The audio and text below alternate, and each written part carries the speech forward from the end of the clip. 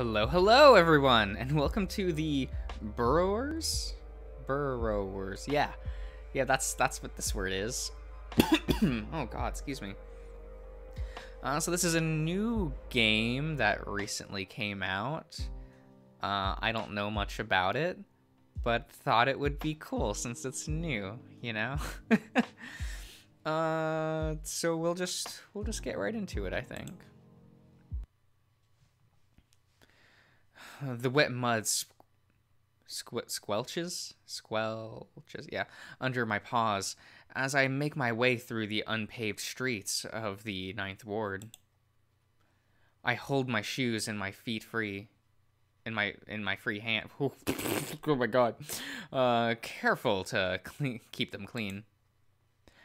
I take care not to step on any of the broken bottles littering the street, courtesy of the locals.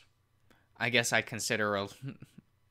considered a local now by most, although I never really fit the bill. Another reason this needs to be done tonight.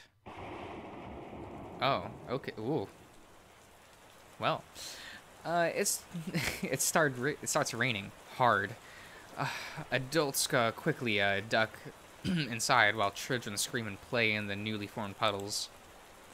A brave few slug off the abrupt storm and continue drinking under the safety of their porch overhangs, waving their bottles at me as if to make a toast.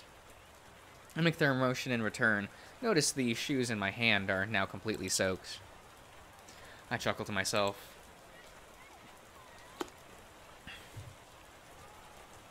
Excuse me. When God decides to take a piss whenever you're standing there, there's not much to be done about it. Something my grandmother used to say, but in that raspy Irish brew.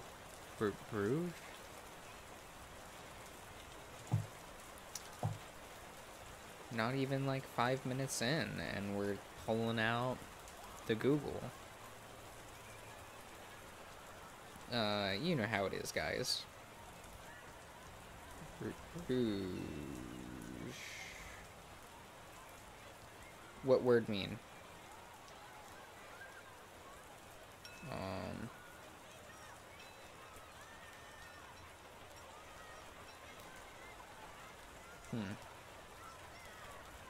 Wait, where's... sorry. Definition. What the hell? Fuck. Oh, god damn it, there's no, sound thingy like I normally do. Oh, well. To move aimlessly or slowly.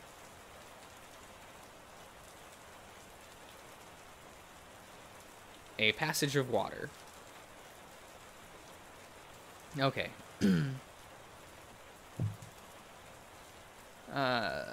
That adds warmth to even the oddest idioms. The section of New Orleans without paved roads seem particularly waterlogged, leaving a district sulfurous odor on anything or anyone that walked through them. It was actually pretty dangerous to walk on them right after a rainstorm. Tiny air pockets can create sinkholes that'll catch you off guard if you step too hard on them. A little girl runs by in a mud-stained dress, laughing playfully as her mother closes in with a towel stretched out like a fishing net. It reminds me of all the times me and the old gang would sneak into the city to play with our secret friends here, not caring if our new clothes got dirty in the mud. We'd wait for a carriage to cross by the hayfield and jump onto the back, picking up other kids along the way. Sam would usually miss the jump and plod behind, out of breath and useless by the time we got into town. Me Etienne?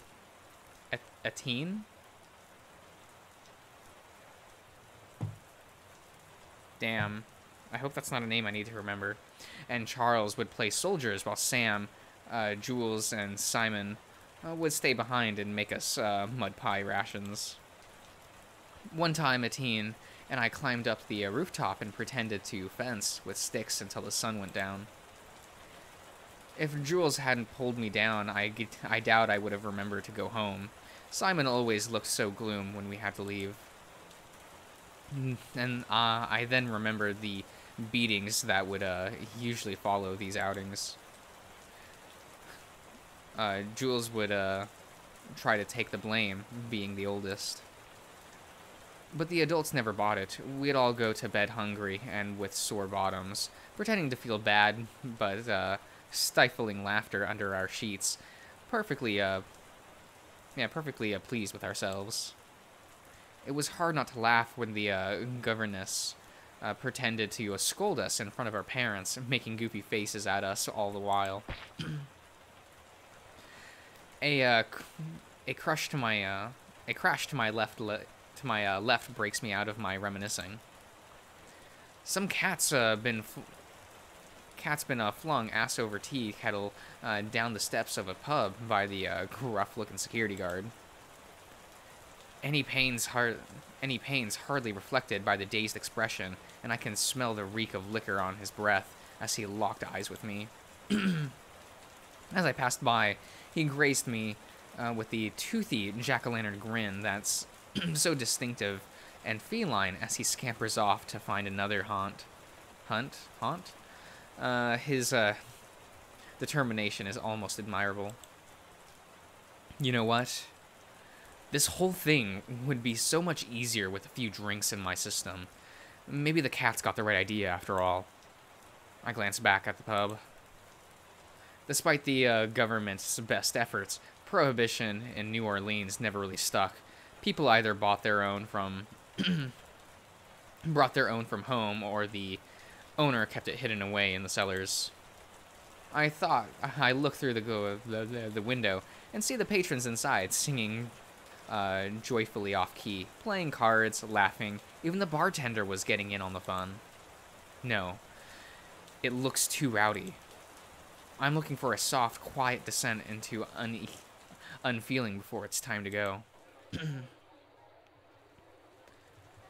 I follow the river out of habit and end up in the French Quarter, following towards the welcoming lights that dot every window and veranda. Even with heavy rain, the color of playfulness in Bourbon Street can't be dampened in the slightest. A band plays soft jazz, finishing their set as I pass a nightclub, applause punctuated by the clink of glasses and murmurs of approval. I scan the area, looking for something more quiet, intimate. The rain picks up, and I wipe a few droplets off my brow with my offhand, forgetting I'd been holding a bouquet this entire time. The thorn pricks me a little, and I recoil instinctively, cursing under my breath at the stupid thing. I glance at the letter hanging from the ribbon holding the bundle together, unopened and practically turned to pulp. What the hell am I doing holding on to this? Suddenly I notice the red light in the distance, setting itself apart from the sea of orange gaslight lanterns. I feel drawn to it like a moth to a flame. The red is bright and gentle, leaning more towards the pink of the sweet hibiscus bloom than the blaze of a real fire. Getting closer, I see that it's actually a neon sign, the lights flickering each time a droplet hits the tube with a sizzle. The light glows gently through the steam pouring out of the sewers below, practically covering the entire storefront. It looks ominous, the small, dimly lit space surrounded by inky black on every side. But I'm not concerned with daggers right now. I make a beeline for it, spotting a trash can on the corner. I dump the bouquet unceremoniously and walk up to the building. The sign's fully visible now, a simple rendition of a wine glass and the word bar underneath. Uncreative, but honest. Better yet, I don't hear the cacophony, typical... Cacophony? Is that a word? Typical of the fully occupied club. Not even music. This is perfect. Oh, whoa. Oh, okay. I walk up to the door, using what little cover available to get some relief from the rain. I lean against the door, trying to wring some of the excess water out of my shirt to no avail. Well, I guess it won't matter. Besides, whoever owns owns the joint can't expect a dry customer with weather like this. I shrug and walk inside, a tiny bell chiming to signal my entry. The inside is wildly different than I expected from its humble exterior, looking more like a high roller's lounge than a speakeasy. There are tables of billiards and poker in the in the back, and cigarette dispenser lining the walls. Attending to the bar is a tall, portly rabbit wearing a well-tailored suit. He hums to himself while drying some freshly washed glasses. He'd be totally unremarkable if not for the strange leather mask covering his face and ears. It makes his otherwise cuddly appearance a little sinister. He notices me making a wet spot by the door and waves me over with a friendly grin. Sure is coming down out there, ain't it? Sure is. He speaks in a slow, charming Louisiana drawl I grew to love after moving here. He gestures for me to come in, and I trot over, my soaking wet paws making audible plopping on the hardwood floors. The bunny doesn't seem to mind the potential property damage and smiles as I awkwardly squeeze onto one of the vinyl-covered bar stools. The feeling of my damp ass against the grippy seat sends a shiver of displeasure up my spine. I shake it off and look at the rabbit, who's staring back expectantly. Anything I can get you, sir? Can you get me a gimlet? But of course. Coming right up. He starts shuffling around behind the counter, and I take a better look at him now that I'm up close. He's husky for sure, but there's no power underneath that cage of fluff. I can tell from the way he effectlessly shuffles bottlenecks through his fingers as if they weighed nothing. I imagine it simply comes with the job in this part of town. He occasionally looks back at me, clocking my stares. I expect a little, at least a glimmer of disgust, the kind of homophobic recoil I've grown used to, but he's still pleasantly smiling at me.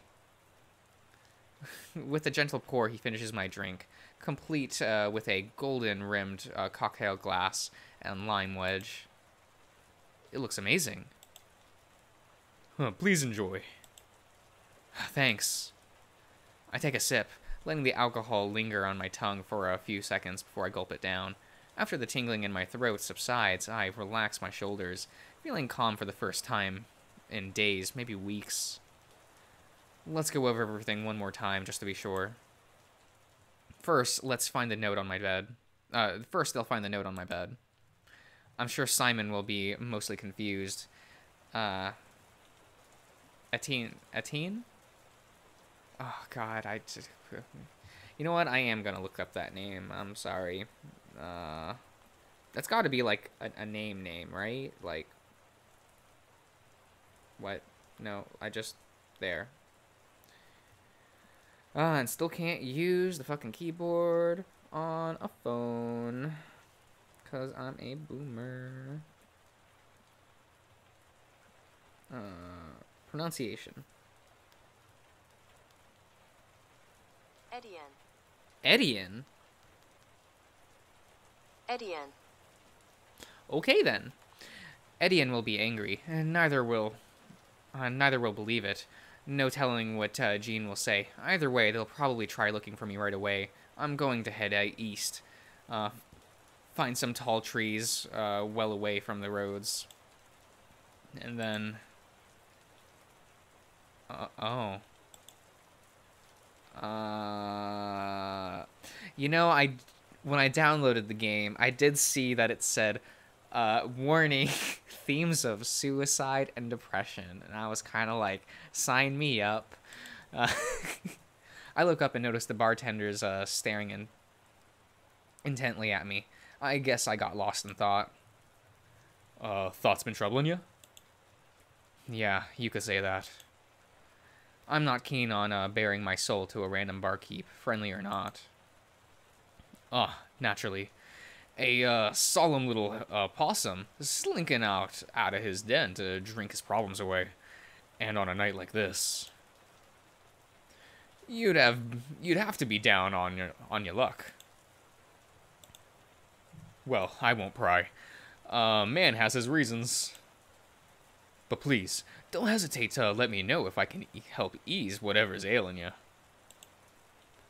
I take great pride in pleasing my patrons, rain and shine. Yeah, right. As if this is a problem that can simply be swept away. I glance over at the game table once again. I wonder if this is his way of convincing people to waste their money on them. Would you be interested in a game or two, perhaps? Bingo. Sorry, not my vice. And what, if I may ask, is?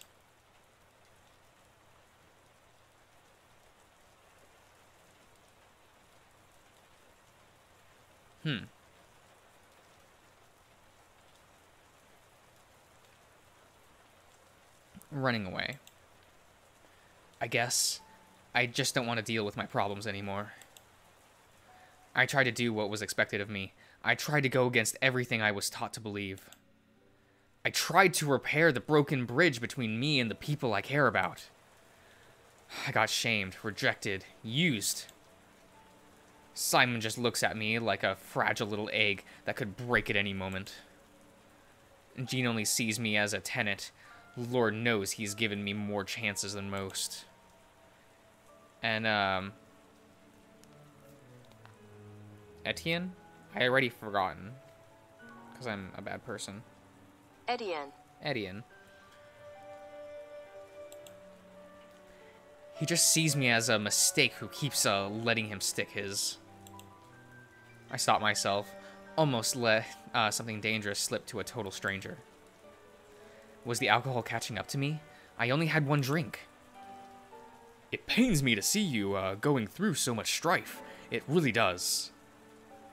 Then why are you smiling? It's nothing. Forget I said anything, really.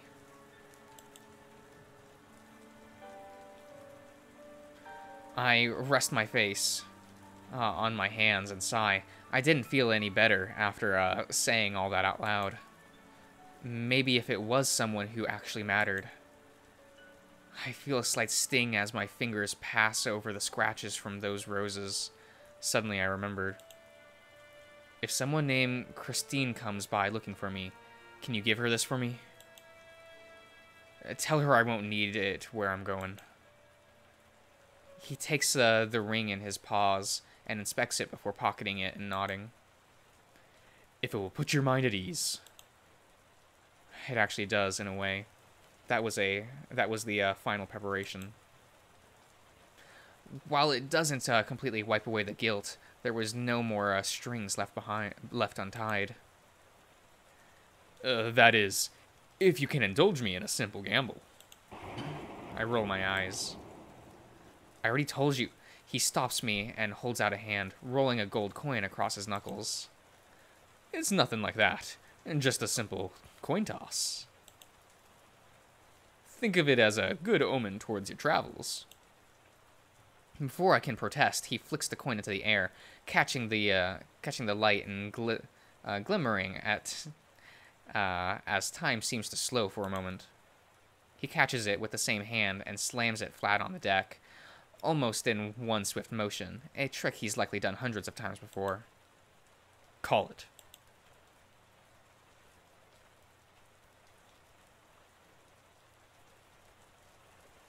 Okay, so Tails has like an actual like 52% chance of landing, right? It's like it's not a 50-50. It's a 40, it's like a 52 to 48 or something like that.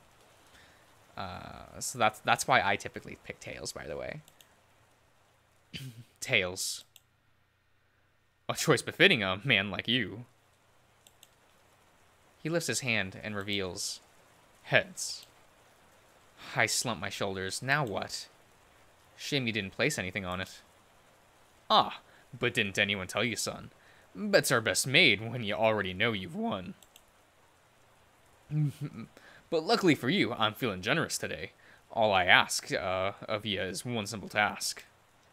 Fair enough. What is it? Nothing about this is actually fair, but who am I to argue with a 500-pound bunny? He reaches under his collar and pulls out a blank playing card. He slides it across the counter to me, grinning coyly. He keeps it pressed down in front of me for an uncomfortably long time, almost as if it to make sure I know it's not a normal card. I nod, and he pulls his hand back, going back to polish that perpetually dirty glass. Just keep that on you for the time being. There's someone you have to give it to. Who? Oh, you'll know him when you see him. Trust me. Okay. Well, I guess I might as well oblige. This could be the last person I talk to. He gestures towards the door before facing away from me, tending to his bar. Sounds like it calmed down out there. Better get going before all the hell breaks loose again. He was right. It was suddenly very quiet. Even the sound of people and cars were strangely absent now.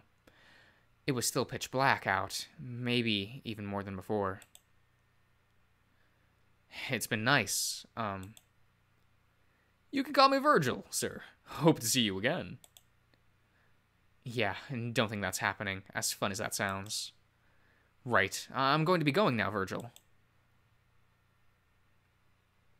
I get up and head for the door.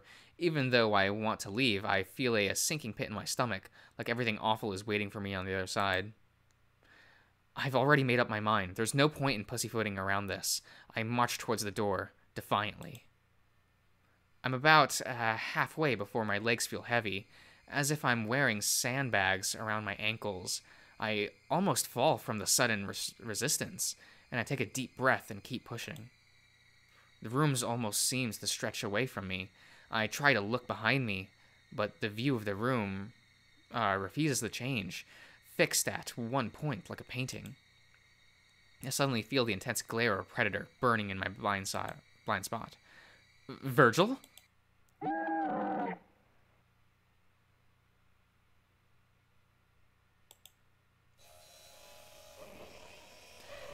A primal sense of dread makes me turn back around, and I sprint towards the door, ignoring the burning in my thighs from what feels like lifting hundreds of pounds with each step. The hallway keeps stretching, an impossible distance, but I can't stop moving. Not with that thing behind me. My knees turn to jelly, and I collapse. I can barely catch my breath. My heart is beating out of my chest. What the hell is going on? That looks like the volume is really high, so for convenience, I will lower that for a moment. Did he put something in my drink after all? Am I going to die here like this? No. Not like this. On my terms. I grab the dirty carpet and pull myself off the floor. The door seems to have stopped moving anyway, almost seeming to do so out of pity, the bastard. I start crawling, pain shooting through my knees each time they come down. Tears are burning down my face, and I resist the urge to vomit. Time loses all meaning as I pathetically inch forward. Darkness fades into the side of my vision. The idea of blacking out is sounding better and better by the second. But I can't. Something is telling me not to give in. I feel something burning against my legs, something in my pocket. I take another deep breath, and gave all of my remaining energy for one final dash. The shadows in the room seem to warp into exaggerated shapes as I lean forward into sprinting position. The gravity on me is suddenly released, and I sail towards the door. I make contact with the knob, and the room is flooded with the intense red light. An impossibly loud siren blares behind me. I barely register any of it, and fling the door open. The same inky black that seems to surround the building before is now staring me in the face. I swear, I can see it blink. And just like that, it's all over me. Okay, I'll turn back up the volume just a little bit. Maybe not. My body is violently corkscrewed into the void in front of me. All sense of direction is gone. My feet fail, uselessly searching for a solid surface. My stomach lurches, and I try not to throw up. Even though I can't see, my body knows it's upside down, and it's freaking out. Organs weren't meant to be in suspended animation. My limbs are going numb. Is this? Huh. I always thought death would come quickly. I begged for it. Instead, it's a slow and cruel torture, drifting helplessly as infinity passes me by. I'm given one gift. Time. Time to reflect on everything. My body is entirely numb now. I don't even need to blink anymore. I feel others here in the dark with me. They drift randomly, passing through each other occasionally. Ghosts. I feel some sort of connection with them. Our bodies are gone, but our emotions extend outwards, like extra limbs, caressing each other gently. I ease another pain with a pleasant memory of my own, the first time I fell in love. This is the only solace I can offer, yet somehow, it's the most important thing in the world to me. This is how things should be. Why didn't I help anyone when it really mattered? I waited and waited for someone to save me, but ignored what everyone else was going through. I want to try again. I need to try again. As soon as the thought crosses my mind, my drift accelerates. I must be falling. I feel warmth returning to my limbs. My bones crack and pop back into life. A glowing light surrounds me, and the air vibrates with friction as I pass through layers of atmosphere towards something. I brace for what has to be death as the ground pulls faster and faster, but nothing. I'm in a grassy field dotted with yellow flowers. Dandelions, maybe. The sky is bathed with golden light. It's as if time was frozen at sunset. Crows caw in the distance, and a warm breeze sweeps over the beautiful expanse, eventually passing over me and ahead towards a familiar-looking building. The old house. The last time I saw it was looking back in disgust. Its former grandeur was replaced by peeling paint and rotting wood. But the house I'm looking at now is nothing of the sort. It looks as pristine and welcoming as it did when we were kids. The sudden rush of stimuli after feeling frozen for so long makes me tear up with emotions. I wish we could have all played here, not just the other plantation kids. Etienne, Simon. It is Etienne, right? Etienne. I'm never gonna remember this, guys. Etienne. Simon. Maybe even Jean, if we had known him then. Everyone deserves to experience this. I walk out towards the house and stop as I hear rustling from the tree line on either side of me.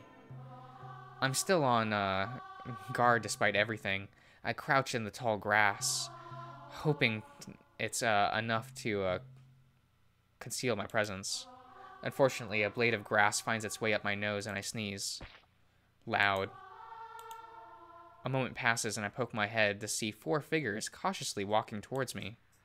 A well-dressed canine in glasses carefully steps around the flowers.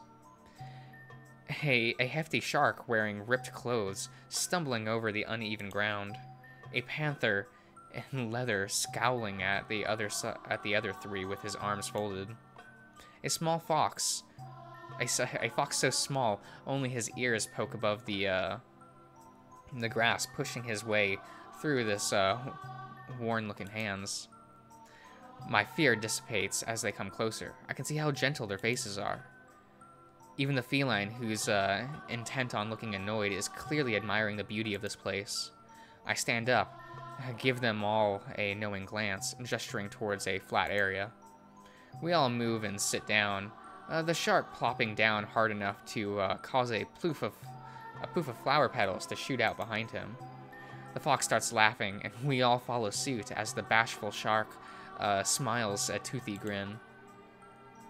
His tooth would be intimidating if they belonged to anyone else, but I could feel his kindness radiating out of every pore. The fox clears his throat and speaks with a surprisingly loud voice, suggesting we all introduce ourselves. The panther sucks his teeth, plucking grass out of the roots with his idle hand one by one. After a moment of silence, the wolf speaks up, his deep voice rolling over my ears like warm honey. Name's Mark. I was just coming from Midtown, and that's as far as I figured out. He tells us he comes from the Big Apple and works at a museum. The fox smiles, glad at least one of us is playing along. He brushes his big bushy tail against my leg and goes on. My name is Yasuhiro. Just call me Hiro, but just Hiro is fine.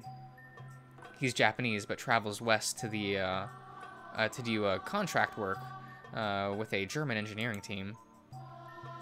I nodded as he spoke, but knew his... Oh my god, this wasn't anywhere close to Europe or any city for that matter. The shark spoke next. He sighs, but continues before continuing. Smile never fading. Sorry, I'm Gabriel. Gabriel, nice to meet you. He's from California, and was training for his college's upcoming swim relay race. Muffled music is coming from his headphones around his neck as he taps his fingers to the beat along with his muscular thighs. Another moment of silence passes before Hiro jabs the panther in the ribs, glaring at him. Reluctantly, he gives us a short summary, yet never looking at us in the eye.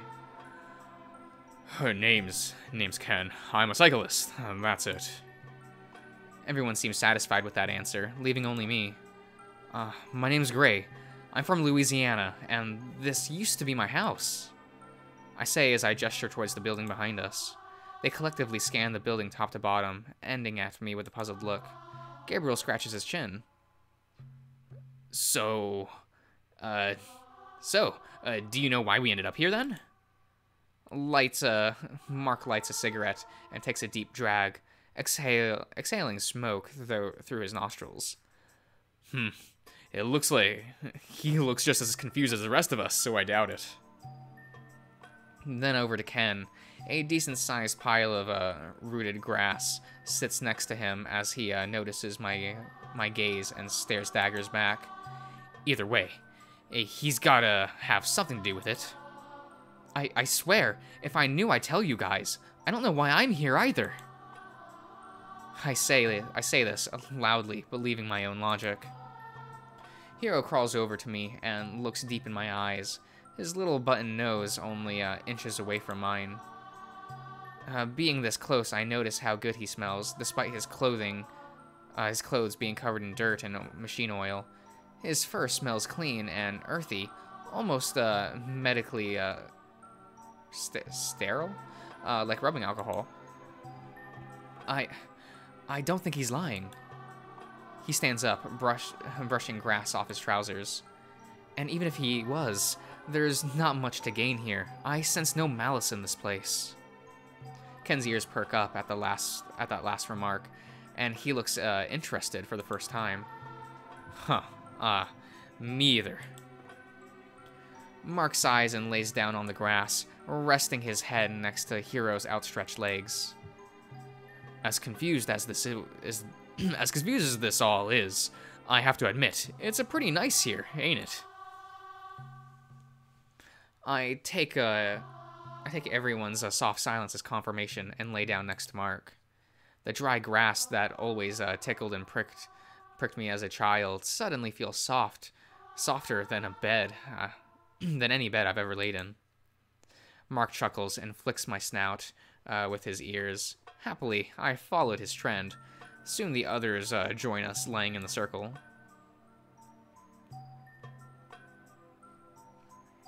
Well, this is a cute cast of characters. Okay. I remember they said Mark was the wolf. Gabriel was the shark. Ken is the panther. And Hiro is the fox. Did I remember that right? We lay for what feels like hours. Every minute feels surreal, as if we were distant friends who finally met for the first time. What year does this take place in? I just kind of realized, remembering the headphones thing, because I kind of thought that this may have been like a semi-period piece, given that they talked about speakeasies, but okay. The conversation came quick and easy, and pretty soon even Ken was joining in, albeit less frequently. The golden light intensifies, and this feeling of sincerity overtakes me. I feel tears start to well up again, and I brush them away before anyone notices. I glance over at the others and feel relieved seeing them rub their own glossy eyes. Gabriel is practically sobbing, making no attempt to concealing his emotions. Ken is more insistent on sniffling and writing it away as a bout of hay fever, but at this point I've come to accept his stoicism as him being genuine. After another few minutes of silence, I speak up, my voice cracking a bit. I hear the rustling around me as everyone shifts to hear me better. I wish we could just stay like this forever. Everyone agrees, Gabriel starting to blabber again. Then why do I feel so sad? He chokes through gritting teeth. Hiro turns over his stomach, patting Gabriel's shoulder. I know what you mean. I feel Ken's tail brush mine, and I glance over, seeing something that shakes me out of my cheery mood. I can see through his body. I shoot up, looking back at everyone, and they're all fading away one by one. I yell. I try to reach out to them, but I'm frozen in place. I swipe through Mark's shoulder, where Mark's shoulder should be, but instead I hit the ground beneath. The final outline of their phantom forms fade out, and all that's left is the sound of gentle sobbing. My own. I'm alone again. They look so sad. This isn't fair. I wasn't foolish enough to believe in heaven until now, but for a brief moment, I was willing to believe in something, anything, if it meant we could stay together like this. I hunch over, sobbing into my arms, not caring about the mud soiling my sleeves or the snot running down my own whiskers. I stay like that for what must be 20 minutes, refusing to look at the spot where they once laid. I could tell the light was dimming through the cracks between my crossed arms. The warm air was replaced by a cool, wet mist. This was how I remembered it. This is reality. My jaw ached and my eyes sting. My pants, uh, my pants pinch my waist uncomfortably. I can't stay here. Whatever this is. I reluctantly sit up and wipe my mess of a snout off with the last clean section of my sleeve when I notice something glimmering in the grass ahead. I inch closer and see a rectangle laid there where Mark was before. It's a card. What the fuck? I pick it up and turn it over, examining the intricate art. It's definitely a picture of Mark. Suddenly, I feel the same warmth in my pocket again, and I pull out another card. The one Virgil gave me. I'd definitely forgotten about it until now. It's almost hot at this point, radiating light and vibrating in my hand as if it were about to burst. I hold up the other card. They're the same size and shape, albeit Virgil's card was blank. I hear something from deep within me speak. I freeze. Some unknown thing within me is suddenly making their presence known. Its voice is deep and booming, as if it's yelling into an empty cathedral. I should be terrified, but its message is clear. Choose. Save him. I take a deep breath and do whatever these mysterious forces obviously want me to do. I put the cards together in my hand. Immediately they start to glow and vibrate. I throw out my other hand to try to keep them from falling, but soon the light envelops everything around me. And I'm falling. My body is floating again. Not as aimlessly as before. Feels like I'm being guided in a specific direction this time. I glance around in this new place. It's an empty gray expanse of swirling mist. The air is humid, as if it just finished raining. Though there was no ground in this place. Strange pillars stretch into the sky from below. As I drift past once I see it's actually a tower of intricately stacked stones, one over the other, all the same size and shape. Akron? Akarn? Why do I know that word? The speed intensifies, and I brace for impact again, expecting the same weightless feeling, and it's cold. Ow. It's bad enough that I landed on my ass, but did the ground have to be freezing? I pick myself up and see that I'm covered in snow. Not the cute powdery kind. Instead, it's the chunky frozen kind that sticks to your clothes like icy glue. A loud car horn snaps me into focus, and I find myself in front of a massive department store surrounded by even bigger buildings. I dust myself off and glance at the store's display window. The golden lettering reads, Stacy's Herald Square. Huh. Wait. I've heard of this place before, but it's in... Am I in New York? Like, fucking New York, New York? Sunday. Huh.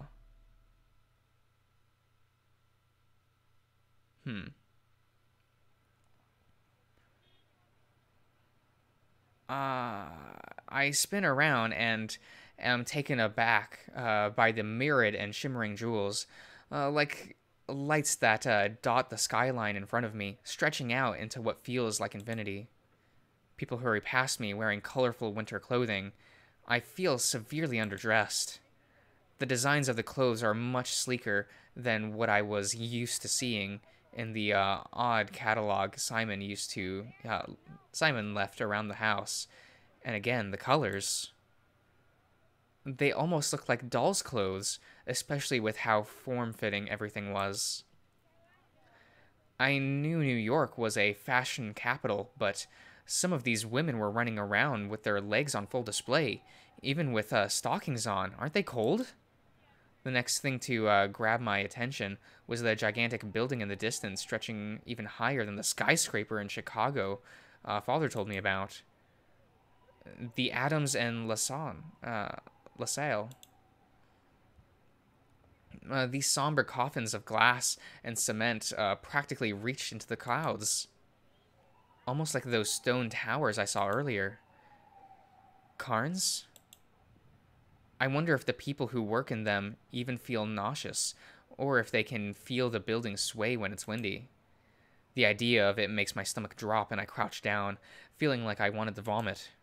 Every now and then, someone would shoot me a worried glance, some even scowl. Eventually, they all press on, forgetting me as soon as they saw me. I should have been offended, but I don't know these people. But it still hurts a little. Just how bad did I look? I walk up to the display window to take a better look, but something is wrong. What the fuck? Why can't I see myself? Was this some kind of special glass? No, I can see everything behind me just fine. My head starts to race. I press my nose against the glass. I look into it until my eyes practically cross. I stare a hole into where the reflection of my eyes should be. Nothing. I sink down on my knees, barely noticing the stinging snow under me. People behind me walk through where my head should be. I must look crazy. Am I then? I see more things that don't make sense pass by the window's reflection. Models of cars sleeker than anything in even my father's garage. Christmas songs I've never even heard are reverberating out of open store windows. A woman in a skirt too short to even be considered a slip walking with a man who slips $1 between her exposed cleavage. This isn't right. I shouldn't be here. But I really don't feel like moving anywhere anymore. I'm too scared. But whatever is waiting for me in this strange place. Too many variables. The metal vent I'm leaning on is starting to cut into my skin. The snow is starting to soak through my clothes, and I notice I'm violently shivering. It's in the middle of winter in New York, and I'm out here in slacks and a rooty shirt with no shoes. I know exactly why nobody's bothering to get near me. I don't blame them. Tomorrow's obituary: unidentified vagrant possum found frozen to death outside shopping center. Nobody from home's going to find me this far east. What do I care? I was about to hang myself from the nearest tree, remember? This was supposed to happen one way or another.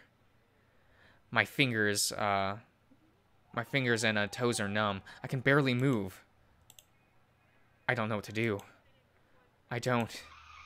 A yellow cab pulls up behind me, stopping right between where my eyes should be reflected.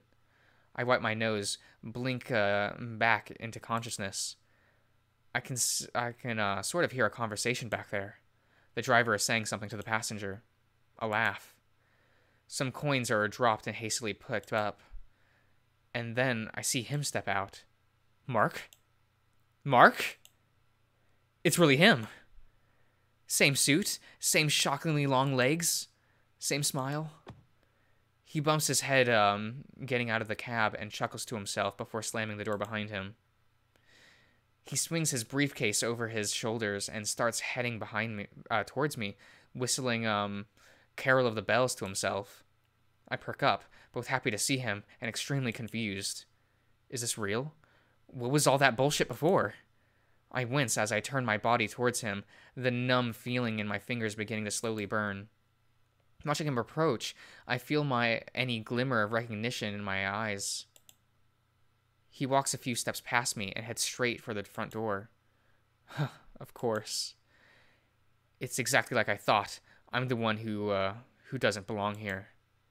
Mark looks like he's doing fine. Why should I bother him? He slowly reaches for the brass handle. Very slowly. I notice he is looking at me. Or rather stealing quick glances at me before he thought I'd notice. Well, I look like shit. That much is obvious. Everyone else avoided me like the plague. A minute passes. He's still not managing to open the door. Was it heavy or something? Was the knob too cold? I shoot him a confused look. He stares back and looks away flustered. Does he recognize me after all? It looks like he's made up his mind this time. He swings the door open with one hand, confidently striking a pose as if he's about to stride in. But he looks at me again with those worn, gentle eyes. His shoulders droop, and he lets the door swing close again. He mutters something to himself, almost argumentative. I have no idea what's going on, but I think he's in. But I blink, and he's in front of me. I reflexively flinch and fall on my back. It must be those legs.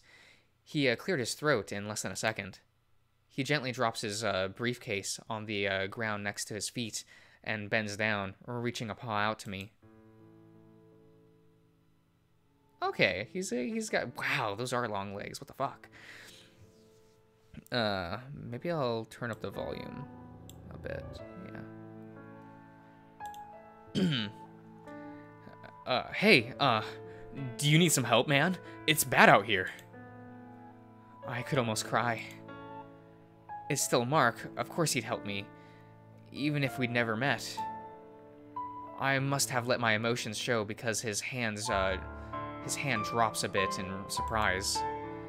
He chuckles and pushes his glasses back up his snout with his other hand.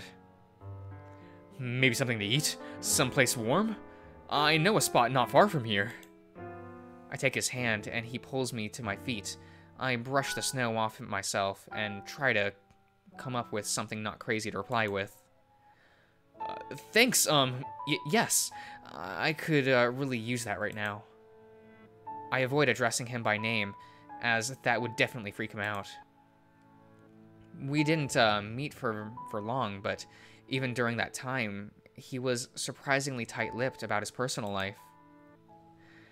Guess we'll have to redo most of the formalities if this is going to feel organic. Are you okay? Are you sure this is okay? Me going with you, I mean.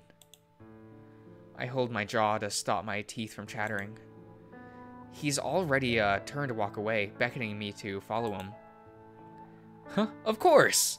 Anybody that has a problem with it will have a problem with me. He pauses before spinning around and gives me a serious look. Whatever the reason, nobody deserves to live like that. Yep, he thinks I'm a bum. Well, I am out here doing my best bum impression, so I can't be too annoyed. But it's not like I can explain how I really ended up here. I'll need to think of an alibi on this walk. I really don't want him to think poorly of me. He navigates the windy city streets, nimbly dodging oncoming pedestrians and hopping over potholes like some intricate dance he's perfected. Those legs. Right, an alibi. Maybe I hopped on a freight train, wanting to see the world and got lost here. Or perhaps my wife kicked me out after a big fight and I'm still looking for a place to... He jumped over dog poop without even looking. Wow. So, if I use that one, I'll need some names. I'm sure Kristen wouldn't mind. We fought because she's seeing another man. And we're here. Shit. I look up and see a little hole in the wall shop. Caravan Cafe. The sign has a motif of a little black cat and a Romani getup brewing coffee. I promise the coffee is better than the name. Come on! Right. A little jingle bell overhead. Jingles overhead as we walk in. I'm immediately hit by the smell of cigarette smoke mingling with coffee beans. The warmth from just opening the door brings feeling back into my face, and Mark tugs at my sleeves. My regular table's further in. We squeeze past the narrow tables towards the back. The place is mostly occupied by teenagers reading poetry and doing homework. I even see a few jittering college-age kids with a worrying amount of empty cups littering their table. We eventually arrive at a little white table in the back corner. Spindly uh, leaves hang down from the row of planters mounted on the wall, and there's a dirty mirror decorated with a colorful tile border where a window would be if this weren't such a tiny place. Sorry. Compared to the chaotic facade, this part of the store is actually pretty quiet. I'm surprised none of them picked this table to study. It's nice back here. Mark's ears twitch, and he glances excitedly at me. I realize this is the most casual I've sounded so far. Ah, well, I suspect it's because they get better service up front. One man's treasure, right? I nod and sit down, feeling the off-putting sensation of my wet ass rubbing against the rubber for the second time today. He waves to someone behind as an older female squirrel walks up with some menus and water. Single pieces of paper encased in plastic, and not a single English word on them. Before I can say anything, she already darted back to the counter to meet some more kids walking in. Mark chuckles and slides his menu to the side, likely having a regular order here already. He looks at me expectantly. So how... Mark's the name. I smile a little, wondering how long he's been waiting to use that line. At least I don't have to keep pretending not to know it. Right. Well met. I tell him my name in return. He nods, and we shake hands, happy to have successfully completed the first hurdle conversation. I twitch my thumbs, trying to think of something to say. He notices my fidgeting and places a hand over mine. Hey, it's okay if you don't want to talk about yourself yet. Are you sure? Of course. Nobody chooses to reside on the street. I'm sure it was out of your control. That's pretty presumptuous, but I know he means well. He leans back in his seat, brushing a stray palm fraud off of his face. And even if it was your fault, we all deserve a second chance, especially this time of year. I remember the music I heard earlier and assumed it's December. Christmas. It's gotta be Christmas. Yeah, Christmas is always my favorite time of year, too. Mark looks at me puzzled, his ears perking up. Afraid you're a day late for that one, Gray. I force an awkward laugh and look to the side. Wow, how long was I out there? Must have lost track of time. He looks, oh, that's cute. He looks more annoyed than confused now. Shit! New Year's, then. He sighs, adjusting his collar. Whew, you had me worried for a second. That's on me, though. I should have considered you wouldn't, have a way to keep dates. I'm sorry. No, it's fine. You're good, honest. Though, if I'm being honest, I'd rather talk about anything else right now, if that's all right. As if on cue, the waitress comes back to take orders. This is obviously the last stop on her route, as she hasn't checked on us in at least 5 minutes. I realized I haven't even looked at the menu yet. She taps her pen on her notepad impatiently. You two need a minute? Sorry. I look at Mark, and he picks up on my naivety. We'll have 2 cappuccinos. Swell. I'll have those coming by in a minute. She trots away, her fluffy tail obscuring most of her body. I sigh in relief and thank Mark for doing me a solid. I've never been in an Italian-style cafe before. Are cappuccinos good? It's a little more bitter than French coffee, but who wouldn't notice unless you're an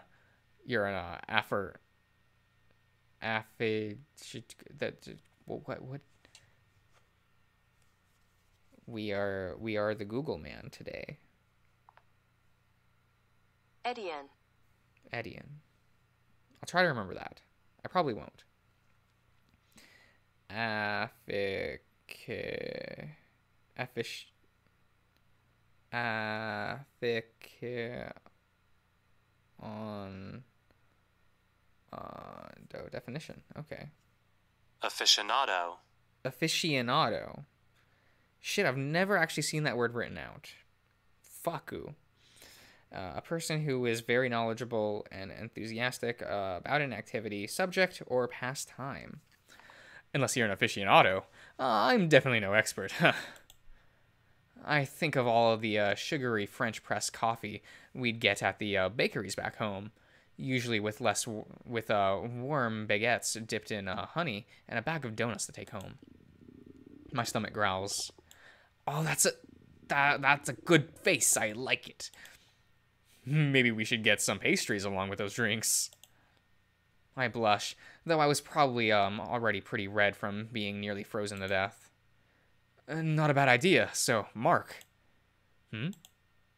Tell me about yourself. Not fair to have all the questions be aimed at me, isn't it? That may have been a little bold, but I'll say anything to get the attention off me. Fair enough. Well, I'm actually an archivist at a museum. Ever been to the MOAA? No, I'm still fairly new around here. I'm like 10 minutes new. So you work in the arts. That's a very sophisticated field, and you definitely look the part. I gesture to his outfit, and he shoots me a wink. Comes with the job. Though I guess sophisticated depends on your point of view. Art is pretty subjective. A lot of the contemporary work are considered challenging by our older patrons.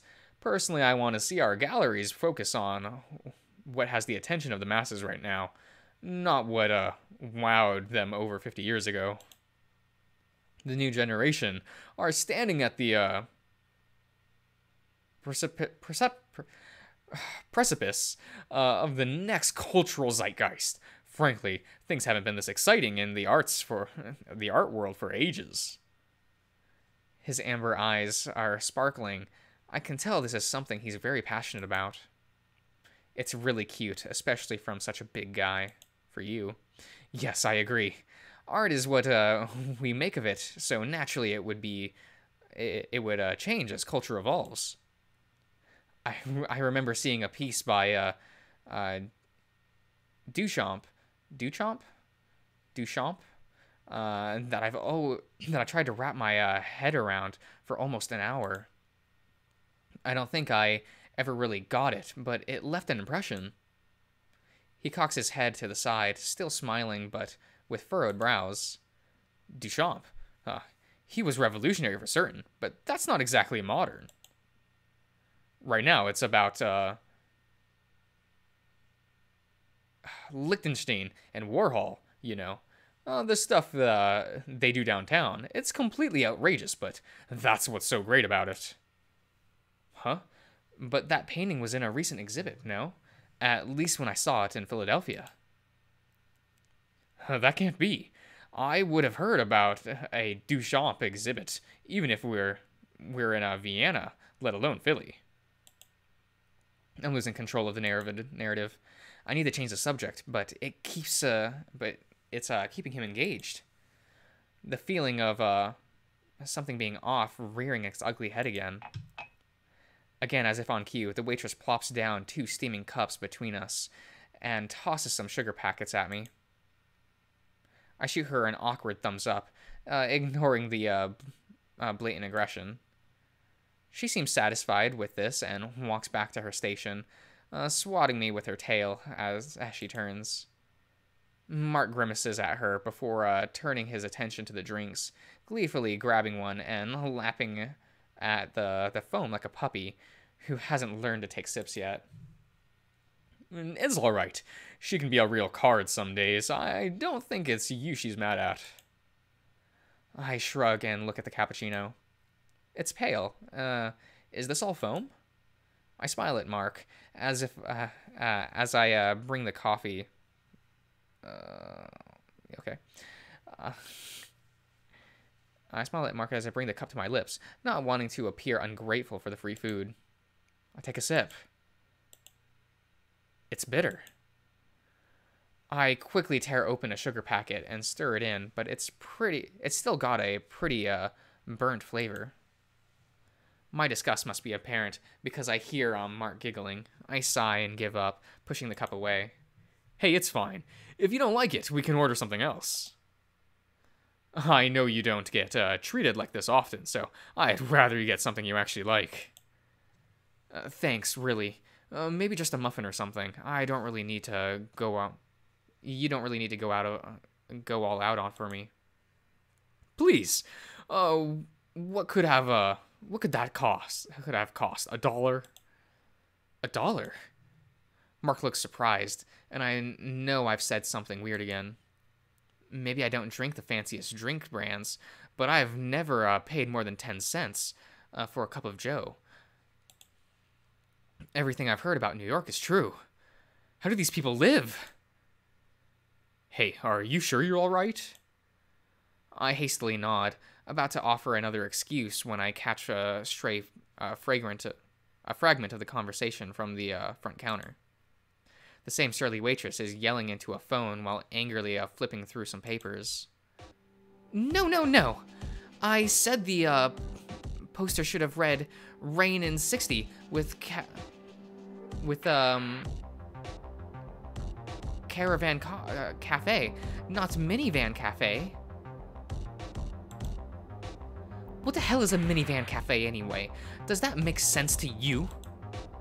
Man, what a bitch. Wait, 66? There's no way this place has been open 66 years with service this bad. So, that must mean... Hey, am I deaf from the screeching, or did she say 66? That music looks really loud on my settings, so I'm gonna turn it down a little bit. Huh, yeah, right. Hard to believe how fast this year blew by. Can't say it was a great year for me.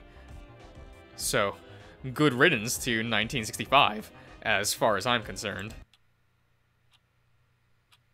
The room feels like it's closing in. I'm 35 years in the future? I imagine what my friends must look like now. If they're all still alive. My parents are probably dead.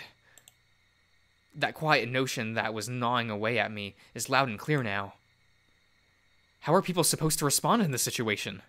Strangely, I don't feel much of anything. That's probably a normal trauma response. This is fine. I can deal with this later when wherever this is over. Gray! I snapped to attention. You went quiet on me, buddy. What's wrong? Gray, whatever it is, you can tell me.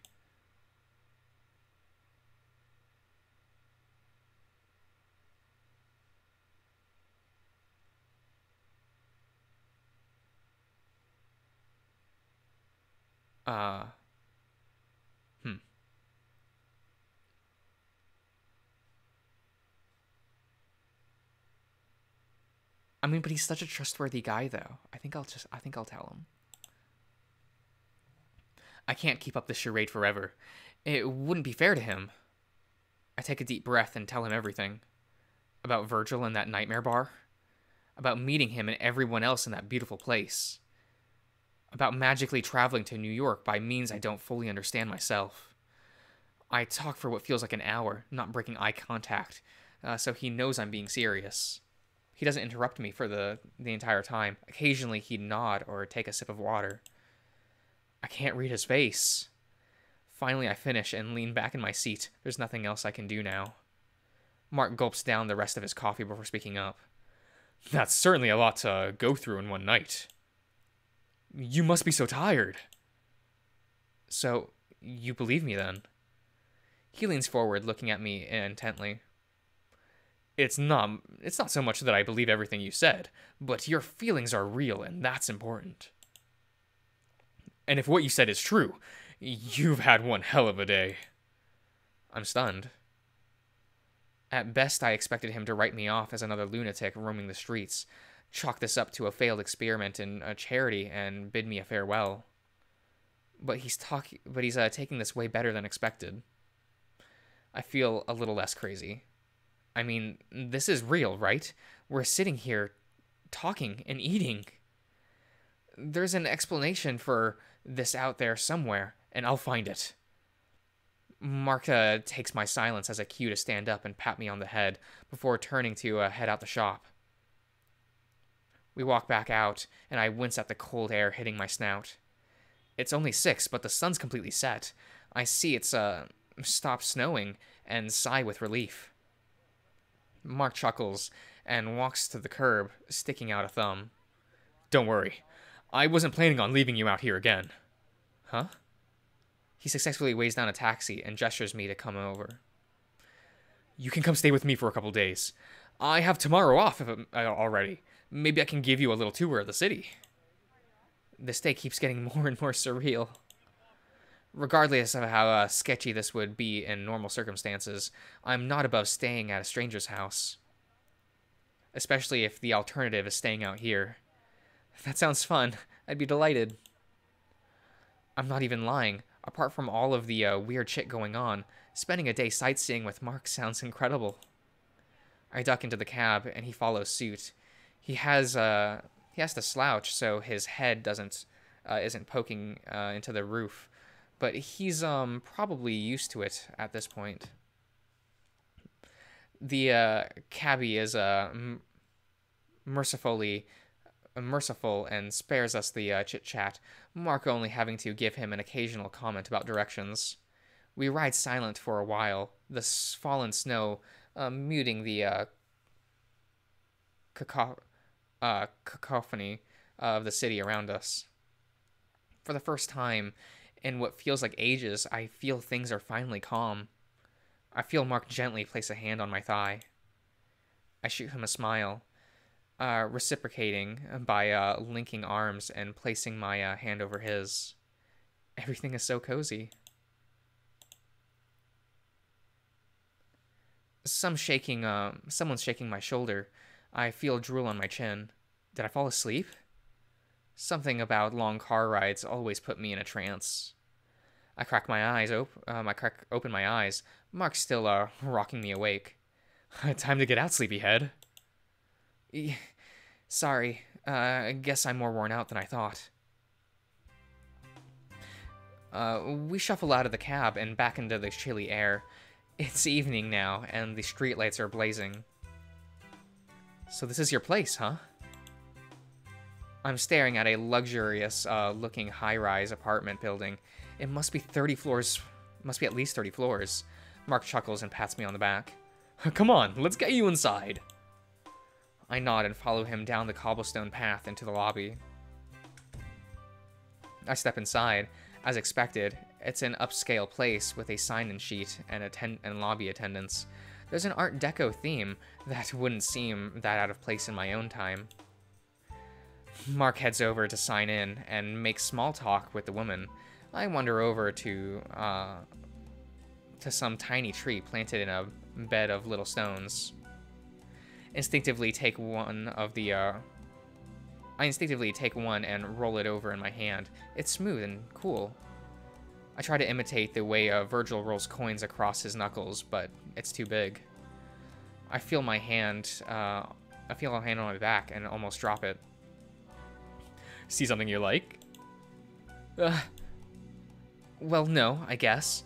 It's something I like to do when I visit new places. Like a keepsake. Sort of. It's something my grandmother used to do. She had all kinds of strange habits. There was always a reasoning behind them. Yeah, need to acquaint yourself with the land first, so it's friendly. After all, you're about to trample on it, ain't ya? Better to knock first. I slide the rock into my pocket and follow him over to the elevator. Of all the technology advancements I've seen so far, this is one I've been the most curious about. There's no way an elevator operator would want to ride up and down these huge buildings all day, right? The brass doors open and it's empty. Satisfied with my correct guess, I march in and lean against the wall. Mark presses the button from the top floor and the doors close automatically. I eagerly anticipate what the rest of this place looks like as we ascend. We arrive and step out into the hallway. It's lined with some inoffensive landscape portraits and a few plants here and there. I follow Mark down the hall to the last door, 35E. I try not to think about how high we are. Keys jingle and he leads me inside. Oh, welcome to Chala de Mark, Casa de la Mark. Somehow, this is even more out there than I anticipated. Odd paintings on every shape and size hang on the walls, sculptures and figures that don't even begin to approach standard anatomy, and stratagenic places in the corner in the living room. Tribal masks are hung above the fireplace with tiny handprints, figurines on the mantle. I turn to look at Mark, and he's practically beaming. Well, what do you think? I've been slowly buying my favorites from our collection for a few years now. If I didn't know he worked at a museum, my second guess would be a thief or a schizophrenic. It's unique. It's definitely you. What's that really mean? This is all pretty beyond me, sorry. If you explained some of it to me, I'd be able to appreciate it more. He nods and points at the nearest painting to me. It's an extremely abstract piece with splatters of green and purple paint. There's a single drip of yellow down the center, and I scribble and little black scribbles of humanoid figures that seem placed randomly. This was done by a young dark-furred man down in the village. We did a little showcase of local talent a few years back. I believe the contrasting colors and manic energy of the piece represents social unrest caused by the poor race relations in our supposed modern society. What's the yellow represent? I think a janitor was using it as a table after the exhibition closed. That's probably mustard. Ouch. I guess Mark saw through it, nobody else did.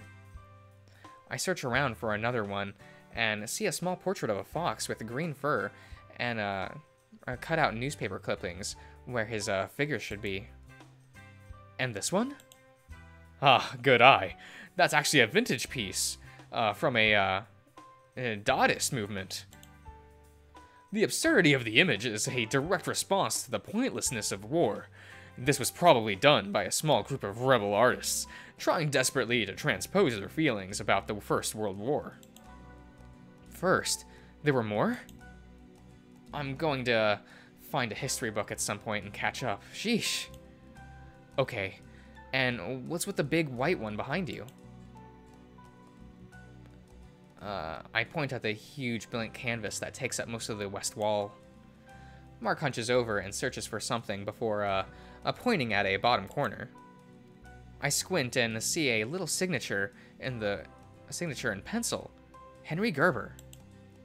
Isn't it great? Sure. He laughs and stops to wipe his glasses on his sweater before explaining. It's a blank canvas, signed by an unknown. I found it at a flea market 7 years ago and had to have it. You see, I have no idea who this person is now, but who knows? In a few years, they might be a household name, taking the art world by storm. So, when that day comes, I'll be the proud owner of an original Henry Gerber. I can't help but smile. His endless optimism is charming. I take a seat on the couch and pat the cushion next to me. Without hesitation, he cozies up next to me, clearly happy to finally stretch his legs. It's all impressive. There's no doubt about it, but I'd be happy whether you lived here or in a shitty. Oh, that's not great. Whoop, I mean, this is great. It's impressive. There's no doubt about it, but I'd be happy whether you live here or in a shitty shack. Mark slides his loafers off and props his paws on the ottoman. I hear a few joints pop as he yawns and stretches, slyly placing an arm around me. Anything beats New York winter, but this is probably better than a shit shack. No, it definitely is. Decorations aside, this place was immaculate. Not a speck of dust or item out of place. It doesn't feel lived in at all. And I appreciate a tidy housemate. My old roommate were slobs. Probably not a great idea to put the magnifying glass back on me, but I'm feeling more comfortable now. I'll bet. I don't really spend much time here, truth be told. You're actually the first guest I've had here. Seriously? I'd be shown this place off every chance I get. What about your friends? His expression softens, and he looks down. Well, when you put it that way, I guess I don't have many of those. I feel like an ass for bringing it up. I don't get how someone as outgoing and friendly as Mark could be a loner. I'm sorry. I didn't mean to. No. That was a normal thing to ask. I hear it all the time at work. I'm used to people worrying about me. It doesn't bother me. I lean into him. Whatever apprehension he had with that arm behind me is gone, and he gently hangs it around my neck. If tomorrow goes well, I can find a way to pay you back for all of this. I wouldn't mind being friends. Really? Are you sure? You've been nice to me all day. Do you plan on stopping anytime soon? He pulls me in a little tighter. No, I don't. Good. We sit there for a while, just listening to the sounds of the city and the ticking of the clock. Eventually, Mark yawns, and we start to get ready for bed. I opt to take the couch despite his protests. I assured him I'll sleep just fine, and he turns off the lights. I'm wiped. My concern of linear time has completely gone. My concept of linear time has completely gone out the window, but I know that my body and mind were at its limit. I pull the sheet he supplied me over me and try to relax. But my mind is still racing. There were so many things I still can't explain.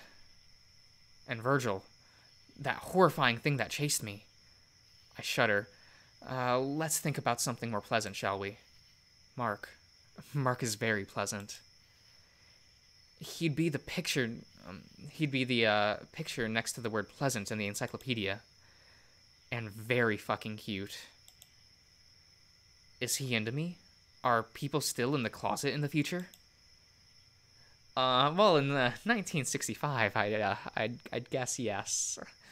He got awfully close earlier, and he smelled really good. I feel something in my trousers stirring and try to change the subject before I get too horned up. What are my friends doing now? Are they still in New Orleans? Did they ever stop looking for me? Did my family care? Those thoughts aren't helping. I'm too tired for this. I focus on the ticking of the clock. I count the rhythm in my mind. Tick, tock, tick, tock, tick. I stir out of a deep rest. What happened? Oh, right. This is Mark's place. It's still dark, so I couldn't have been more than an hour since I fell asleep. I slowly open my eyes to check the clock on the wall. A sudden flash of light blurs my vision, and I rub my weary eyes. The TV. Oh, that's what Mark called it. Why was it on now? I sit up, and that's when I see it. Mark is here, staring at me. I am frightened. I almost fall off the couch. Mark, what are you... Is something wrong? He doesn't say anything. He just smiles at me. His eyes look blank. Was he sleepwalking? Mark? Suddenly the TV starts playing a recording. Everyone ready to rein in the new year? The ball is coming down. 5 seconds left now. Count with me. What the hell? 5, 4, 3, 2. Oh, two. Oh. Oh.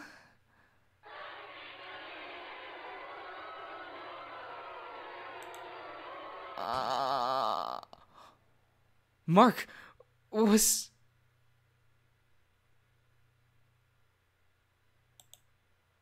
Oh no. No. I fall to the floor.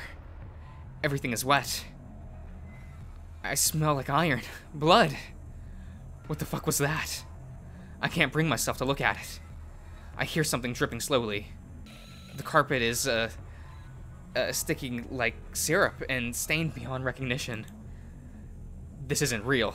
This can't be fucking real. I fumble around, still covering my eyes, and touch something solid and squishy. It's the texture of ground beef. Something awful flashes through my mind, and I rip my hand away. My stomach turns, and I retch violently onto the floor. The light flooding into the room is a harsh red, and I feel my head start to throb. I try to get up and slip on the horrible mess of everything and bang my chin on the edge of the couch. Before the awful wet texture all over the front of me can fully register, I pull myself up again. Adrenaline kicking in. Fuck everything else. I need to get out of here. I weakly stumble over to the door and try to redo the locks. My hands are shaking and slick with blood. I struggle with the chains a few times before I just yank the door open. No time to worry about a broken chain. Nothing about this is fixable anyway. I sprint into the hallway. My socks are completely soaked, and I quickly pull them off and toss them to the side. I can't risk falling again. Everything here is distorted and uneven. The canvas of the painting has rotted away. I head towards the elevator, and something has grown over the door. Something organic. It's pulsing. No time. I look to the left to see a sign. Rooftop access. I need to get outside. Something is happening. I sail up to the short-winded staircase and burst out onto the roof.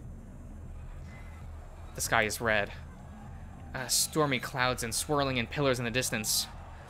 There are strange vine-like structures stretching from the sky from the random places. The city skyline isn't right. Buildings are all in wrong places. I cautiously walk over to the edge and look into the streets below. Chaos. People are moving strangely, anxiously. Running on all fours, feral. Hanging off streetlights and wrecking cars. I smell smoke. I hear gunshots echo between buildings further down. I'm trapped. I lean against the guardrail and slide down to the floor. I can't do this anymore. I feel heavy. The panic is fading and is soon replaced by apathy. I lay there for a while. I stir. I must have blacked out again. I'm still here. I sigh and curl up into a ball. Helpless. I feel helpless.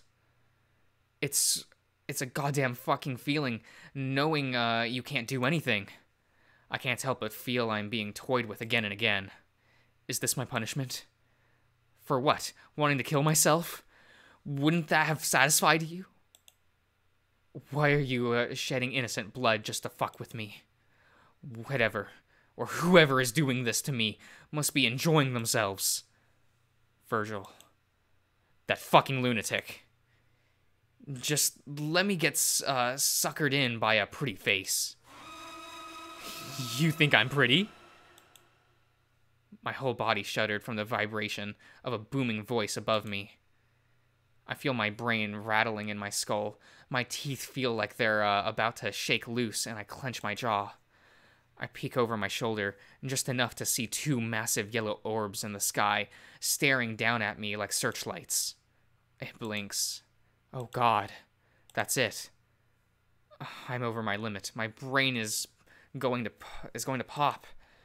Something is leaking out of my eyes, and my tongue feels swollen. I think I'm sinking into the floor. It's morning. I'm laying in a soft bed. The window is slightly open, and the curtains slowly ebb and flow. Sunlight dances across the ceiling. I hear the noise of morning traffic. I hear soft snoring. Mark is here. Of course. It was just a nightmare. I'm here with Mark. I'm safe. He's safe. Nothing bad is going to happen. I turn over and look at the bloody hole where Mark's face should be, triggering me to scream and push myself out of bed. No, dear God. I tried so hard not to see it. I pull down the sheets and bury my face in them. Go away. Go away! Gray, is that you? He pokes his head over the edge and looks down at me. He has a face again. Thank God. Is everything all right? I heard a scream. You're okay. Of course I'm okay. I'm asking about you. I'm right, I'm sorry. I wipe away the tears and snot and sit on the bed. Mark's rubbing my back and making shushing noises to calm me down. I ask how I got in his bed, and he says I was uncomfortable on the couch and crawled in here at some point during the night. I don't know how that's plausible, but plausible that is, but I'm just glad to be here next to him again. Now what happened? Bad dream? That's oversimplifying things, but I nod. I'm glad you're okay. I was really scared. I was all alone. Hey, I'm not going anywhere, buddy. I promise. Promise, promise? Pinky swear. Cross my heart and all that. We interlock pinkies, and I choke out a giggle. I feel like I'm being babied, but I don't mind. I panic easily, and that was one of the worst fucking nightmares of my life. I swear, if anything happens to this man, I'll hunt Virgil down and rip his goddamn head off. Wherever you are, if you're still out there, consider this a challenge. Okay, I'll save. Return. To be continued. Oh, that was great. Like, oh, what a rush. I honestly had no idea what to expect. I just I saw a post about this on Twitter and checked the download page. Didn't even read the description, just kind of downloaded it and went, and wow.